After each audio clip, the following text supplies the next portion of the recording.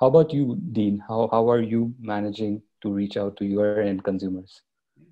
Well, Stephen, first of all, I'm going to make a note and reach out to you when we start 2021 because we've not done much on the influencer strategy. But I Mm-hmm. love the idea with the price tag that you pay being, Okay. the Patrick Mahomes zero. I mean, that's Mm-hmm. an incredible success story. And, Khalid, I was really wrestling with having a pretty clear vision in my mind on where Authentically American, where I wanted to be, Right. having that strategy mapped out, but not having the resources to Mm-hmm. go ahead and do what I wanted to do because, after the Army, I spent Yeah. time at Procter& and Gamble working on Mm-hmm. brands like Crest and Tide, spent time Mm-hmm. at Mars working on brands like M&Ms and M's and Snickers. And I still remember in Yeah. 2002 when I was at Procter& and Gamble, if you're familiar with the brand Swiffer, Yeah. Mm-hmm. that was a brand that was launched there. And the year one Mm-hmm. marketing budget alone was 100 million. 100 Wow. million.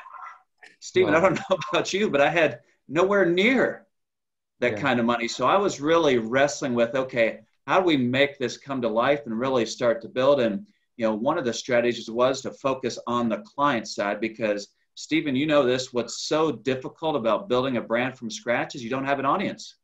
I mean, Mm-hmm. nobody knows who you are. And you've done a phenomenal job with the influencer strategy. One Thank you. thought that I had, one idea was to leverage the earned media. We've got this Mm-hmm. feel good American story. How do we get as much free press and PR as we can?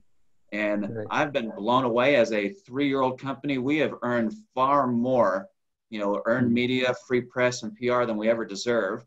And we had a feature story in Forbes magazine. Wow. We have been on Fox and Friends twice. I've been on Yahoo Finance. Just in the last month, I've been on Newsmax TV. I've been on Sirius XM. So, I mean, just Fox and Friends alone, for one example, I mean, there's Yeah. 2 million people every morning. So, we've continued to ride those coattails. And how do we get that earned media out there so that, people can still reference it? And that really gave us initial credibility. Mhm. Because, Stephen, I got words like, hey, Dean, the brand sounds great, but never heard of you. And then Mm. we'll show them this national media their clip, and they're like, you guys are for real. I mean, you've been on Right. national TV. So that was Amazing. our, page was how do we leverage as much free press and PR as we can, given our feel good American story. Wow.